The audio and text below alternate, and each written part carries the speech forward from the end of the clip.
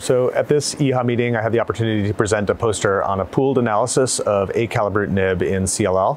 And this included data from 5 different studies from early phase through phase 3 trials, both in the frontline and in the relapsed refractory settings. And really with an idea of trying to understand the efficacy of acalabrutinib, specifically in patients with CLL who have higher risk disease. So by higher risk, I mean that patients could have unmutated IgHV, or they could have truly high-risk disease, which is TP53 mutation or deletion, so-called deletion 17p. And so the study included over 800 patients with a mix of these different markers. The majority of them had unmutated IgHV, close to 90% of patients. And within the different subgroups, really we were quite interested in the outcomes, particularly for the TP53 aberrant patients, because this is an area where we haven't had as much data for acalabrutinib as compared to, say, some of the other BTK inhibitors.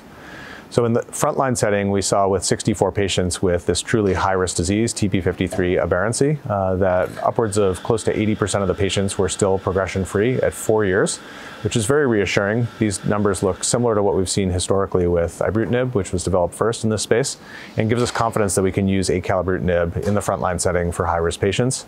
We know from other studies like ELEVATE-RR that acalabrutinib has a very favorable safety profile compared to ibrutinib, and so I think this is a very helpful data set for that population. In the relapse setting, patients with deletion 17p or TP53 were over 200 in this data set, and there we had about 3 years of follow-up, and still no median PFS has been reached in the high-risk patients. It's a little over 50% or so still. So again, giving us confidence we can use acalabrutinib in the relapse patients as well.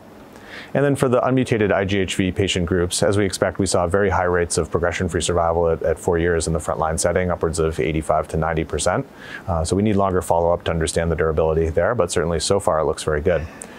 And then we also looked at the safety for acalabrutinib in this analysis, and by pooling together all these patients, it's a pretty powerful data set of over 800 patients to look at safety, and very reassuringly, we did not see any new safety signals with the drug. We do still see some of the low rates of cardiovascular events as we expect with BTK inhibitors, but overall a very well-tolerated drug. And so hopefully this analysis is helpful for people to have a more comfortable, large data set of acalabrutinib with longer follow-up and feel that comfort level with using the drug in the higher risk CLL patients.